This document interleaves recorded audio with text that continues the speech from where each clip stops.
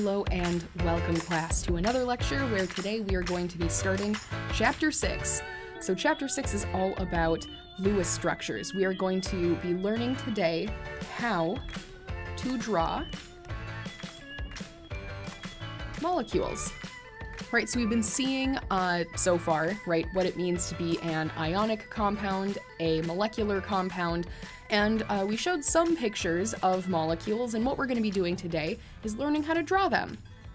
So we will be learning the Lewis approach, and then learning a more standardized or like conventional version of the Lewis approach today. Okay, so molecular compounds. This is just a review, right? We've seen this slide literally word for word before. Molecular compounds can be drawn or explained via Lewis's theory of bonding. So according to Lewis's theory of bonding, all unpaired electrons in a molecule are going to end up being shared.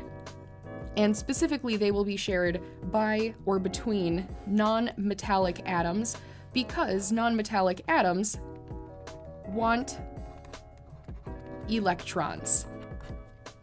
They want electrons due to their high effective nuclear charge, due to their high affinity for electrons. They're very good at stabilizing that electron density.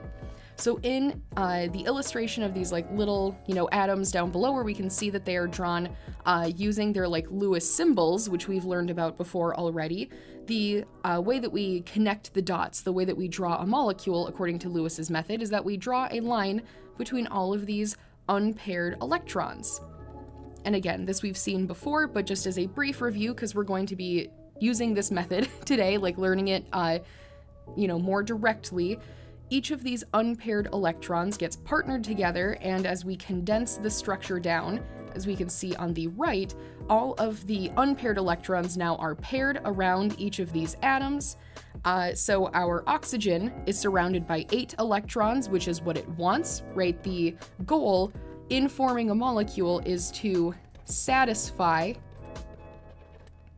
the octet rule for each of the atoms except for hydrogen, in which case we satisfy the duet rule, because hydrogen at most can only have 2 electrons around it. So that's what these Lewis dot symbols in this overall molecular structure are representing. The larger atoms, like the oxygen and the carbon, are both surrounded by 8 electrons, and yes, we can double count, like with these 2 electrons between oxygen and carbon. They will count both as a pair towards oxygen and as a pair towards carbon. The hydrogens, same thing, we have electron pairs present between 2 different atoms, but we're going to double count once towards one of the atoms, in this case hydrogen, and then a second time in the case of carbon. As the atoms come together and all of the electrons become paired, we form a charge-neutral molecular compound. So this is our goal. We always want to make a charge-neutral molecular compound, and we do so primarily by partnering up all of these electrons. Now we will also, as a disclaimer, moving forward, be learning how to draw polyatomic ions as well, but that's a little bit further down the road. So for now, we're going to be focusing on making charge-neutral molecular compounds. All right, so how do we know where to start? The way that we can determine, kind of is like at cursory glance, what atoms are going to end up being like in the center of a structure, what are the atoms that are going to end up being on the outside of a structure, is by observing what we call the bonding capacity. The bonding capacity is equal to the number of covalent bonds that an atom can form to have an octet around its valent shell. And how we can determine the number of covalent bonds that are possible is by looking at the number of unpaired electrons in your Lewis symbol. So if we draw out the Lewis symbols, let's say for example for carbon, where carbon has 4 valence electrons, so we are going to place 4 electrons around our carbon, versus oxygen, which has 6 valence electrons, we're going to draw 6 electrons around our oxygen. Notice that we have 2 pairs and 2 that are unpaired. This is because in the process of drawing our Lewis symbol, we always start at the top and go around clockwise. So 1, 2, 3, 4, north, east, south, and west. And once we come back up to the top, then we place another pair. And technically we could put a pair here. It doesn't really matter which side the pairs are on, just so long as we can see that we have 2 unpaired electrons here. Or in the oxygen that's further to the left, we see that there are 2 unpaired electrons here as well. So again, it doesn't matter exactly what the direction is, just so long as the number of unpaireds versus paireds is the same. All right, so since our oxygen, we can see, has 2 unpaired electrons, 2 unpaired electrons, this means that the bonding capacity, which I'm going to shorthand with this BC, is also equal to 2. This implies that oxygen can form up to 2 stable covalent bonds in any type of molecular structure, once off of this electron and once off of this electron. Carbon has 1, 2, 3, 4 unpaired electrons, which means that the bonding capacity for carbon is 4. We can make up to 4 bonds with carbon in the center. So moving forward, we're going to be paying attention to the bonding capacity of our atoms, and this is going to help guide us and tell us how many bonds can these atoms actually form in a stable way. All right, so let's start learning how to draw molecular compounds. We're going to start small, right? Smaller molecules first. I've got to know how to walk before we can run. But we are here going to be learning the Lewis dot symbol method, like Lewis's original method for drawing molecules. We are going to predict the structure using our valence electron configuration. And how we are going to do that is by observing again where the unpaired versus paired electrons are in our Lewis dot symbols. So if a pair of electrons can be found or can be made between 2 different atoms, if there's like an unpaired electron here and an unpaired electron here, and we connect them with a line, this is going to be known as a bonding pair. This is a pair of electrons that are going to be shared between 2 atoms. Now, a lone pair is a pair of electrons that is not shared. This is going to be a pair of electrons that can be found only on 1 atomic center. They are not going to be shared anywhere else. We don't necessarily have to know these names moving forward in order to draw our structures, but it's important to note what these names are since I'm going to start freely using them, bonding versus lone pair electrons, just as we continue talking moving forward. All right, so let's draw the structure of water using this Lewis dot symbol method. Well, the way that we approach this is first by drawing out all of our Lewis dot symbols for all of the atoms that are going to be inside of this molecule. So our water, we're going to have those 2 lone pairs, right? These 2 individual pairs of electrons that are going to stay on the oxygen, and we have these 2 unpaired electrons, 1 on either side. Well, each of the hydrogens also has 1 valence electron, so we're going to give it 1 dot. And in order to draw the molecule, all we have to do is connect the dots. Right? It's like going back to that kindergarten skill of connecting the dots. That's all we're doing here. The line that we have drawn to the left and the line that we have drawn to the right are both bonding pairs. Right, we have 1 electron that is being donated by this hydrogen, 1 electron that's being donated from the oxygen. This is creating a pair that is going to count not only as satisfying hydrogen's duet, but also oxygen's octet. Same thing with the other bonding pair, right? Oxygen is donating a pair of electrons. An electron, excuse me. Hydrogen is also donating an electron, and they are going to pair together and count both towards hydrogen and towards oxygen. Now, it may not be immediately obvious why we can double count like this if we just have our electrons static on the page like so, but remember that our electron pairs are dynamic. They are constantly moving, and what it means to be in a bond is that the electrons are constantly hovering from one atom to the other, and then from the other back to the first. So a bonding pair of electrons is actually oscillating back and forth, lassoing our atoms together. This is why we can double count this electron pair, both for hydrogen and for oxygen, is because the electrons are actually moving back and forth between these 2 centers. And it does so fast enough that for all intents and purposes, we can kind of, like if we squint our eyes, it appears as though they're in 2 different places at the same time. right? In reality, they're not. It's just they're moving so quickly that the atoms don't know any better. All right, here we're also going to introduce the definitions for a single bond versus a double bond. So what we've drawn already are single bonds. This is a pair of electrons that is shared between two different atoms. A double bond is twice that. We have two pairs of electrons that are shared between two atoms. So we're going to be putting twice as many electrons inside of the same space and seeing what happens. So the structure, we can draw the structure of carbon dioxide using that Lewis dot symbol approach, and it's going to be pretty obvious where the higher leveled bonds, these double bonds, are going to be coming from. So our carbon, we're going to draw in the center, oxygen on the left and on the right, and we're going to fill in the Lewis dot symbols. Right, so our carbon has 4 unpaired valence electrons. Each of the oxygens has 6 valence electrons, meaning that we have 2 unpaired, just like we've seen before. And how do I know which of these atoms is supposed to be in the center versus which are going to be on the outside? Well, again, our carbon has the highest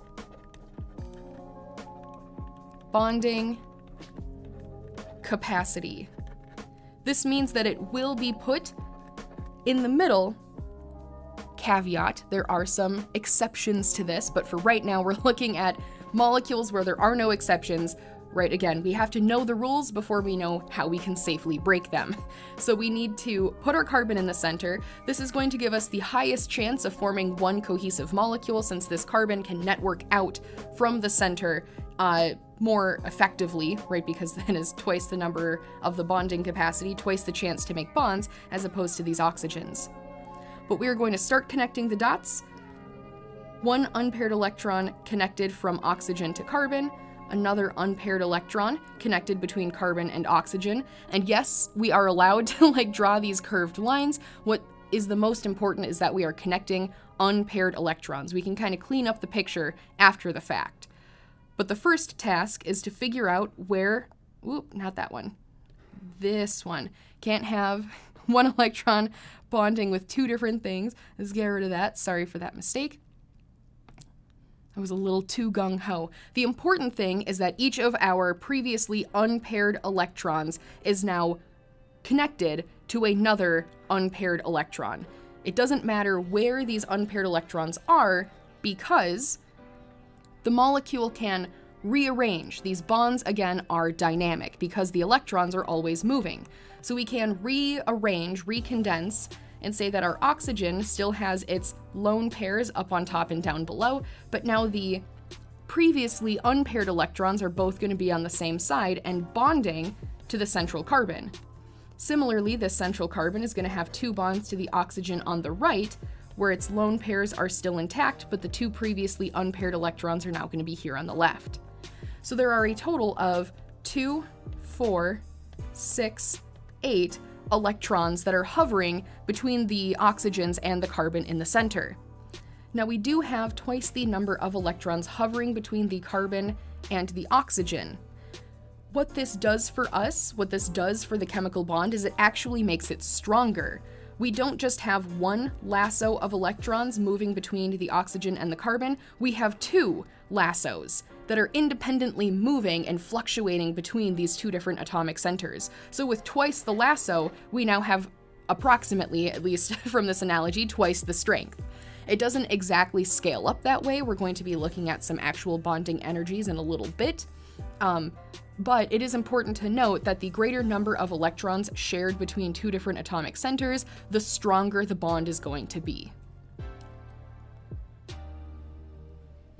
All right, well, if there's a single bond and if there's a double bond, can we continue increasing the number of electrons between 2 atomic centers? Can we make something like a triple bond? And the answer there is yes. We can make a triple bond between 2 atoms where we're going to have, as a result, 3 pairs of electrons shared between 2 different atoms. If we can make a triple bond, are quadruple bonds possible? What about quintuple bonds? The answers there are also yes, but the bond, or the nature of that type of bond, that really high ordered bond, is beyond the scope of this class. So we are going to be focusing on single, double, and triple bonds. If you would like to see in the future some like quadruple bonds, some quintuple bond action, I would advise like continue taking chemistry classes. We will run into those bonds in the higher leveled courses. All right, but for now, not getting ahead of ourselves, let's see where this triple bond comes from. So we're going to draw the structure of HCN. Again, we're going to put the element with the highest bonding capacity in the center of the structure, which we've seen already. Carbon has a bonding capacity of 4. Our hydrogen, we've also seen, has a bonding capacity of 1. And so we can ask ourselves the question, what's the bonding capacity of nitrogen? Well, we're going to draw the elemental symbol and then start adding dots around, again in this clockwise fashion, 1 for each of the valence electrons. Nitrogen, if we look on the periodic table, has 5 valence electrons, so we're going to place 1, 2, 3, 4, and 5. So we can see that nitrogen, based off of its Lewis dot symbol, has a bonding capacity of 3. Even though there are 5 valence electrons, 1 forms a pair that will remain on the nitrogen, and we can see that we only have 1, 2, 3 unpaired electrons that are able to go out and bond in some type of covalent way. All right, so our carbon, we are then going to draw in the center since it has the highest bonding capacity. And our hydrogen, we're going to draw off on the other side, right? We want carbon to be in the middle since this one has the highest bonding capacity, and so we would assume that hydrogen will bond to carbon and the nitrogen will also bond to carbon. All right, so here we're just going to start connecting the dots. Hydrogen only has 1 unpaired electron, so we're going to form a single bond to our carbon in the center. And we can see that there are still 3 unpaired electrons on carbon and 3 unpaired electrons on nitrogen, so we're just going to connect these dots just like before. And also, just like before, it doesn't matter that the electrons are kind of spread out. We can connect the dots like this, because after the dots are drawn, after the dots are connected, we can condense the structure down. We can kind of rearrange the placement of these single unpaired electrons now paired. And so each of our 3 unpaired electrons on carbon, we're just going to move to the right, and the 3 unpaired electrons on nitrogen, we're going to move to the left. We're just going to draw these lines, connecting them like so. All right, nitrogen maintains its own independent lone pair, but it is also going to be sharing its 3 unpaired electrons with carbon, and similarly, carbon's going to be sharing its 3 unpaired electrons with nitrogen. So we can see, just by visualization, right, our carbon has 2 electrons right here around it due to the bond that it's making with hydrogen, and it has 6 electrons on the right-hand side total, thanks to its sharing its unpaired electrons with nitrogen. And 2 plus 6 gives us a total of 8. Carbon's octet is satisfied. Similarly, the nitrogen also is surrounded by 6 electrons inside of the triple bond with carbon, 6 electrons total, plus the 2 lone pair electrons that it is keeping for itself. This also gives us a total of 8. So all of our elements here are either satisfied by the duet rule, which is our hydrogen surrounded by 2 electrons, or are satisfied in terms of the octet rule because they're each surrounded by 8 electrons. Before we move on to learn the more modern, conventional approach for drawing Lewis structures without always needing to draw out these dots, is to observe what the relative energy is of the bond types that we've looked at so far. Reason why we're doing this before, again, moving forward with our, conventional drawing method, is it's just important to, really recognize what it is that we're working with. What are we drawing? So these single bonds are known as the weakest bonds. For instance, a carbon to nitrogen single bond has an internal energy of 293 kilojoules per mole. The single bond between 2 different nitrogens has 163 kilojoules per mole. And these 2 numbers off on their own may not mean a lot, which is why we're going to compare them to the same bonding structure, the same elements are present, the carbon and the nitrogen versus nitrogen and nitrogen, only now we're looking at the triple bond version. Triple bonds are known as the strongest bonds, at least of the types that we're talking about in general chemistry. A carbon to nitrogen triple bond is nearly 900 kilojoules per mole, And the nitrogen to nitrogen triple bond is over 900 kilojoules per mole. So if we're comparing these numbers to the single bond version, we can see that the carbon to nitrogen single bond scales up basically by a factor of 3. Not entirely by a factor of 3, but basically by a factor of 3 to get up to the carbon-nitrogen triple bond. Right, single bond turns to triple, the energy basically also triples from here to here. The nitrogen-nitrogen single bond, however, when it scales up into a triple bond, we can see that it strengthens by more than a factor of 3. Right, it goes from being less than 200 kilojoules per mole to being greater than 900 kilojoules per mole. The nitrogen to nitrogen triple bond is very strong. Stronger than one would expect, and we can explain this relative increase in strength more than what we would expect to attributes like the effective nuclear charge, the relative size of the atom, and how short this bond distance is going to end up being. So we can make a conclusion here. The more bonds that we are working with between two different atoms, the more energy the bond is going to have. And the more energy a bond has means that you are working with something that is more stable. There is a lot of energy contained, a lot of potential energy contained inside of each of these bonds, and this is the equivalent of then the amount of energy we would have to put into the system in order to break the bond. So the greater the bonding energy, the greater the bonding strength. All right, well, there's another association that we have learned with energy previously, back in chapter 3, that energy was inversely proportional to wavelength. And you might just ask yourself, well, I thought we were talking about like electrons and atoms, like do wavelengths really apply? Remember that electrons can also behave as waves. And the reason why this is important to acknowledge right now is that the relative strength of our bonding energy is also going to impact the length of the bond due to the wavelength capabilities of the electron itself. So the association that we can make due to our Planck's equation in the form of E is equal to hc divided by lambda. How many of you were expecting to never see that again? Surprise, it's here. The more energy we are working with, the shorter your wavelength. Right, that is the relationship association inside of this equation. So the more energy, the shorter the wavelength of your electron. Well, the shorter the wavelength, which is represented by this peak-to-peak measurement right here, the shorter the wavelength of your electron, the tighter your nuclei are going to be pulled into each other. So single bonds, we can see some lengths that are listed here. Our single bonds are going to be the longest. Because they are of lower energy, they're going to have longer wavelengths.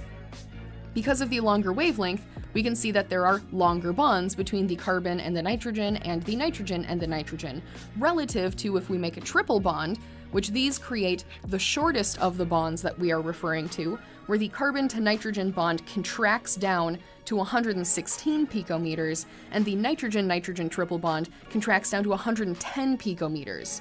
This contraction specifically comes from this association right here. More energy of your bond creates a shorter wavelength in your electron's nature, which is going to really pull the two atoms together. It's going to contract that bonding distance. All right, so even though we on paper are going to be drawing single bonds and triple bonds with all different lengths just because we are imperfect and we're not really paying close attention to exactly how long we draw all of these things, the reason why we're talking about this, again, is to really just emphasize that single bonds are different than triple bonds, both in terms of construction, energy, and total wavelength. Because the wavelength is different, this also is going to impact the bonding distance. Well, we've seen using Lewis dot structures how to draw molecules, and we've also seen what the relative energies and strengths and distances of these bonds are. So why do we really need to learn any type of conventional method for drawing our Lewis structures? Like, isn't the Lewis dot method enough? Well, sadly, the Lewis dot symbol method does not work every time. If we tried to draw something like sulfur hexafluoride using this Lewis dot symbol method of starting with our element that has the greatest bonding capacity in the center, sulfur, which is just below oxygen on the periodic table, also has a bonding capacity of 2 due to its 6 valence electrons, and all 6 of our fluorines have a bonding capacity of 1. I'm just going to draw them kind of all around this central sulfur. The reason why our fluorines have a bonding capacity of 1, we can see as we draw its Lewis dot symbol with 1, 2, 3, 4, 5, 6, 7 valence electrons. So we can see that there's 1 unpaired electron on this fluorine, which will be true of all of our fluorines. So I'm just going to draw all of these bonding pairs and the single unpaired electrons on our fluorines like so. Last one, dot, dot, dot, dot. Okay. So our goal, just like before, is to connect the dots, right? We want to connect our unpaired electrons. Well, because sulfur has a bonding capacity of 2, it can only make 2 bonds with our fluorines, like so. The rest of our fluorines have unpaired electrons, and so we're just going to partner the unpaired electrons like so. What this means is that our sulfur, if we like recondense our structures down, should only be able to make 2 bonds with all of our fluorines, not a total of 6. And we should have 2 fluorines, or 2 difluorides. Whoop. Da, da, da, fluorine, fluorine, single bond, dot, dot, dot, dot, dot, and dot. This should be the total structure, right? We should, according to the Lewis dot symbol approach, come up with 3 individual molecules if we tried to draw something like sulfur hexafluoride.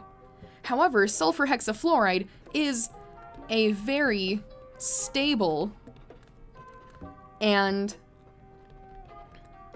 readily abundant molecule. This does exist in the real world. And so if our method for drawing molecules cannot completely, comprehensively lead us to a structure for every single molecule that we know exists, it means that there's something wrong with the model or the approach that we're using. So Lewis's approach, which we've just spent time learning, was really good for the small molecules that we had identified and characterized back in like the 1930s, 20s, 40s, like that kind of early 1900s era. However, as we continued to expand our knowledge of the molecules in the world around us, we had to come up with a more generalized approach for drawing these molecules to make sure that we were able to draw molecules like the sulfur hexafluoride if we needed to. So this is what we're going to spend some time learning.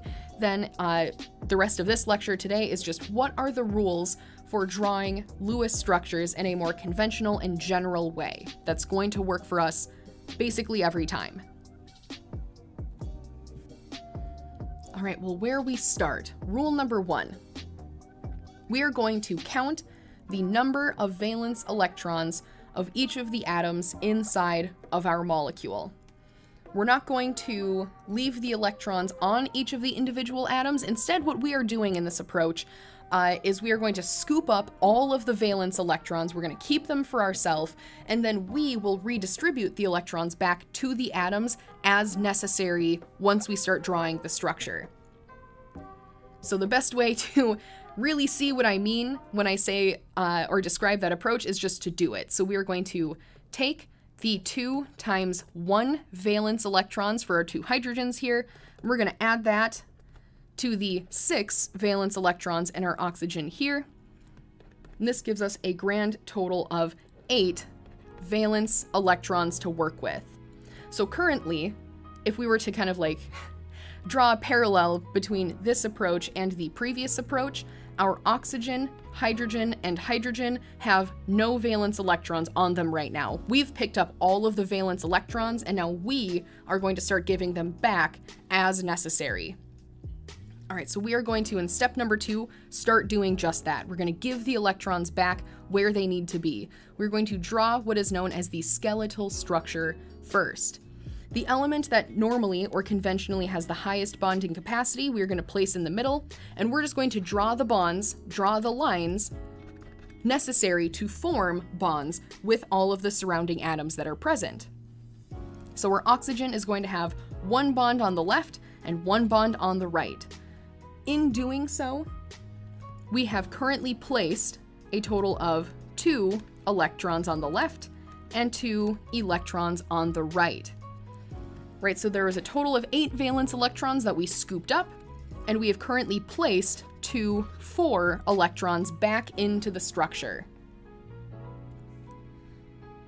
Right, so step 3 we also just did. We counted the number of electrons currently present inside of the covalent bonds, 2 per bond. There were 2 electrons on the left, 2 electrons on the right, giving us a grand total of 4 electrons placed. Right, so we're just tying this slide with the previous slide. 2 electrons on the left bond, 2 on the right, 4 total have been placed. Well, in this approach that we are taking, due to the conservation of mass, we cannot hold on to any extra or leftover electrons. We started with 8 total valence electrons, and we've placed 4 electrons. This means that we have 4 electrons left over that still need to be placed. Right, we cannot hold any leftover electrons. If we want to adhere to the conservation of mass, if we picked up a certain number of electrons at the beginning, we're going to have to put all of them back in the structure somewhere. The remaining 4 electrons are going to be placed where they are needed the most. So how do we know where they are needed the most? Rule number 5 states that leftover electrons are going to be used to complete the octets of terminal atoms. These are the atoms on the outside.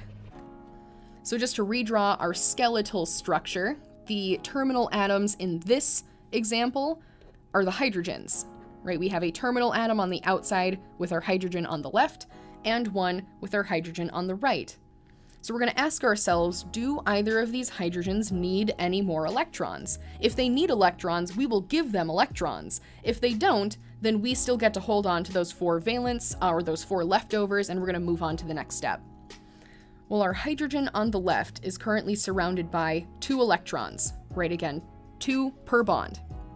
Because the hydrogen on the left is satisfied with its duet rule, we don't need to give it any more electrons, it is happy.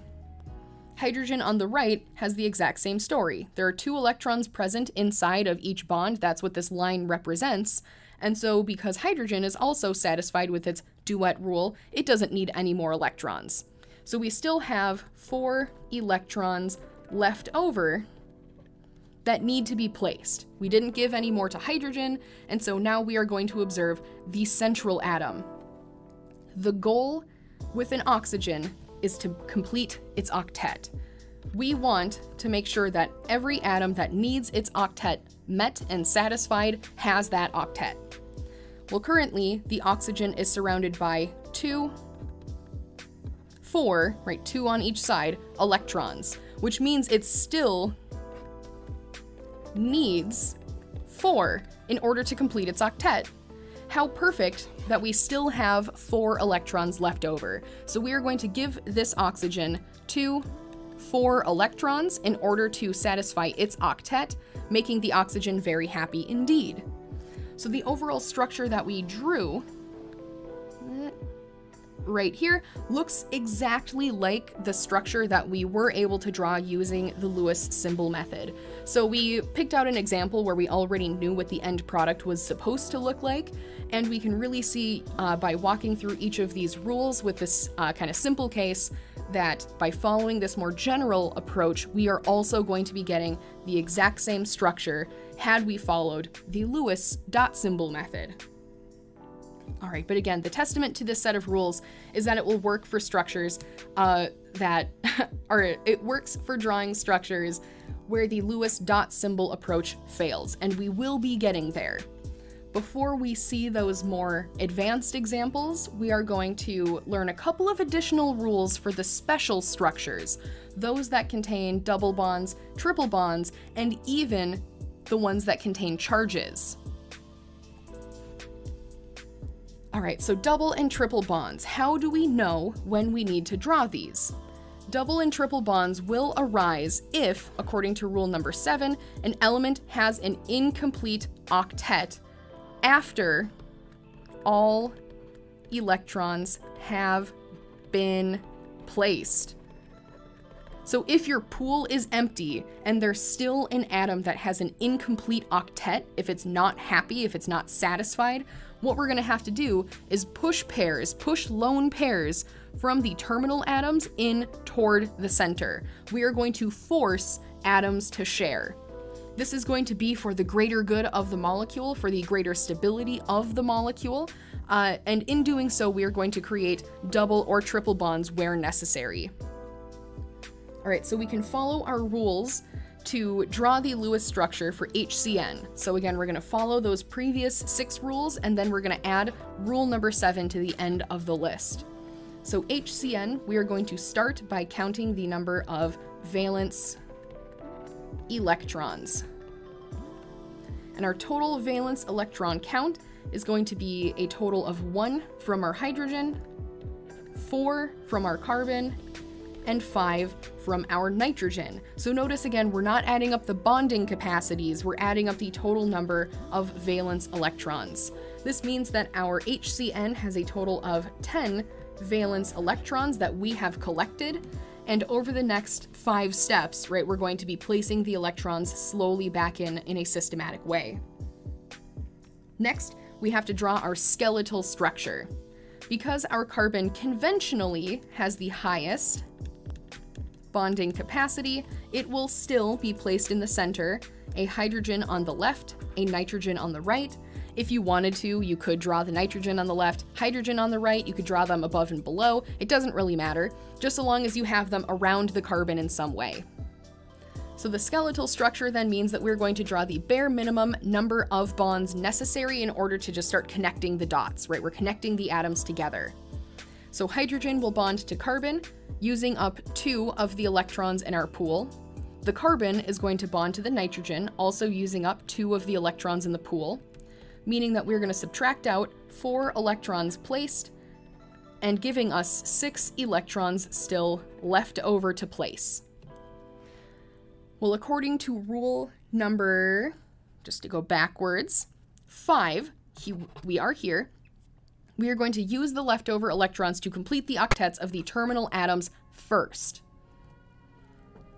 All right, so the terminal atoms are going to be the hydrogen and the nitrogen.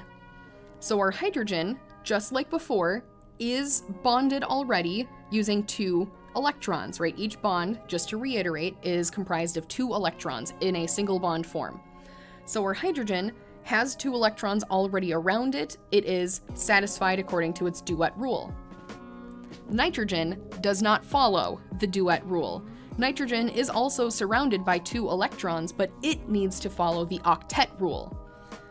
Nitrogen needs to be surrounded by 8 electrons. It's currently surrounded by 2, meaning that we need to place 6 more electrons around nitrogen in the form of lone pairs. And wouldn't you know it, we have 6 electrons left. So let's take those 6, place them all around the nitrogen like so. So we have a lone pair up on top, a lone pair on the side, a lone pair down below, and now our nitrogen is surrounded by 2, 4, 6, 8 electrons, and we have nothing left in our pool. Well, as a way to check that the molecule is stable and that your Lewis structure is finished, we must observe the octets and or duets of all of the elements present. So hydrogen follows the duet rule. As we already established, it's perfectly satisfied. Our nitrogen, which we just gave an octet, is also satisfied. If we turn our attention to the carbon in the center, however, it is only surrounded by 2, 4 electrons. It is missing electron pairs. It is not satisfied. So what we're going to have to do now is turn our attention to rule number 7. We cannot follow rule number 6 because, again, we are out of electrons. There is nothing left in our pool, and we can't just grab electrons from the ether. Again, we're trying to adhere to the law of conservation of mass. So if we need more electrons on carbon, we're going to have to pull them from the electrons that we can already see in the structure. So rule number 7 states that because we have this unsatisfied element, this incomplete octet in the center, we are going to take electron pairs from our terminal atoms and push them towards the center. Now specifically what this means, I'm just going to clean up the smiley faces a little bit to give myself room to draw what I'm about to draw. What this means is that we are going to be taking electrons from not inside of the bonding pairs, but from lone pairs. The reason why is that bonding pairs are already present between two different atoms. It doesn't really make sense to take a bonding pair and just push it onto one atom. That would imply that you're breaking the bond. What we're going to do instead is tell nitrogen, listen, you're being greedy, and so we need to take some of these electrons and you're going to have to share with your friend in order to satisfy both of you. So the nitrogen will donate a lone pair in towards the center or in between the carbon and the nitrogen. So we can see now that we have created a double bond. This lone pair no longer exists solely on the nitrogen. It is giving up some of its electrons for the sake of carbon's stability. All right, so the nitrogen, we can see in shifting the electrons over into the bond, is still surrounded by 2, 4, 6, 8 electrons. So nitrogen is still satisfied. Carbon is now surrounded by 2, 4, 6 electrons. So carbon is still unhappy. It still needs 2 more. So we're going to say, listen, nitrogen, like I know you just donated a pair, but you need to donate 2 more in order to really make sure that this molecule that you're a part of doesn't fall apart. So the nitrogen's going to donate 2 more electrons, 2 more of its lone pairs, or one of its lone pairs in the form of 2 electrons. And it's going to push them in towards the center. In doing so, we can see that the nitrogen has not lost any stability. It is still surrounded by 2, 4, 6, 8 electrons. It still has exactly what it needs to fulfill the octet rule. And the carbon is now surrounded by 2, 4, 6, 8 electrons as well. So by pushing some electrons off of the nitrogen in towards the center, in between the carbon and the nitrogen, both the carbon and the nitrogen have successfully satisfied the octet rule and now are both perfectly happy and stable. We can see in doing, or in following this approach, again, we ended up with the exact same structure as what we drew before using our Lewis dot symbols. So this is a good way to verify this new method as like a sort of check and balance system. All right, so we've successfully drawn water and HCN using this more generalized approach. But there is one more rule that we have to add to this general list. One more rule, and then we can call it a day. So what we are going to learn is how to draw polyatomic ions. These are, again, molecules with a charge. And to try and draw these using the Lewis dot symbol approach can be kind of tricky. So we're going to instead just learn how to draw them using straight up our more generalized approach and observing, by observing this last rule that we can add to the list. We're going to use this when necessary. If a charge is present, so if you're working with something like the ammonium polyatomic ion, this charge is going to symbolize that we must either add to or subtract from our total valence electron pool. So rule number 8, if it's necessary to use, we're actually going to like slip it right in at the top. It's going to change what our total valence electron pool is before we even start drawing the molecule. All right, so let's look at ammonium as an example here to see how rule 8 applies. So because we are working with a polyatomic ion and we have a plus charge here, what this plus charge symbolizes is that we have lost 1 electron somewhere. We don't know if the nitrogen lost an electron, we don't know if the hydrogen's lost an electron, but we do know across the entire molecule we are missing an electron somewhere. So what this means is as we are adding up our total number of valence electrons for ammonium, 5 from the nitrogen, and 4 additional electrons from each of the hydrogens, right? 4, that should be times 4 times 1. Across this pool somewhere, we have lost a single electron. So if we're working with a polyatomic ion that has a positive charge, this symbolizes a loss of an electron, which is going to amend our total valence count exactly like this. We're going to subtract 1 electron to represent that loss. All right, so our total electron count then of 5 plus 4 minus 1 gives us 8 valence electrons that we can actually work with here. So rule 8, again, check. We've already accomplished this. We have modified our total valence electron pool, and we're going to follow the rest of the steps as necessary. So we're going to start by drawing our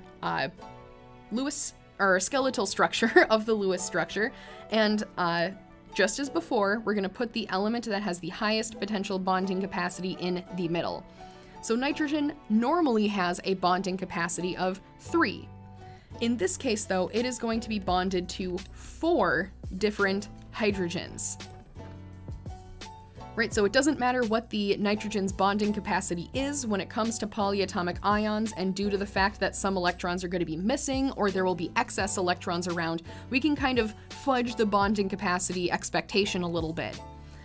So again, we are going to draw our skeletal structure. We have now currently placed a total of 2, 4, 6, 8 electrons around our central nitrogen, and we have a total of 8 electrons in our pool. So 8 minus 8 gives us 0. There are no leftover electrons that we have to place. As a last step, since we don't have any, we have no leftover electrons to add to the terminal atoms, we have no leftovers to add to the central atom, what we just need to do now is double check, is everyone satisfied? Our hydrogens each are surrounded by the 2 electrons in the bonding pair, so check, check, check, and check, all of them are satisfied. And the nitrogen in the center is surrounded by 2, 4, 6, 8 electrons, all in the form of bonding pairs, so check. Our nitrogen is also satisfied. What this gives us is the overall structure for the ammonium polyatomic ion. I'm just gonna get rid of these real quick. The last thing that we need to do in order to really emphasize the fact that this is a polyatomic ion, even in this molecular structure kind of form, even as we're looking at the picture of it, is to add brackets around it with a little plus sign. What the brackets around this molecule means is that somewhere there is an electron missing, meaning across the whole molecule we have a leftover of a positive 1 charge. So just like how we have a plus charge in the chemical formula, we're going to have a plus charge in the Lewis structure as well somewhere. All right, so that is part 1 of our lecture here. And you might be saying, well, hey, I thought we were going to learn how to draw the more advanced structures, and we will, just have patience. We need to learn, again, these more general rules, as well as, before we get to the more advanced structures, we're going to have to touch base about a couple of other concepts and definitions as well. So in part 2, we're going to really be fleshing out some more of the exceptional Lewis structures, and by the time we get to part 3, we are going to return to sulfur hexafluoride and really see how we can draw structures that truly cannot be drawn using Lewis dot symbols. But for now, we have some example problems pertaining to drawing Lewis structures, so you guys can get some good practice doing this. And if you have homework, double check. Please do your homework. Until next time, class is dismissed.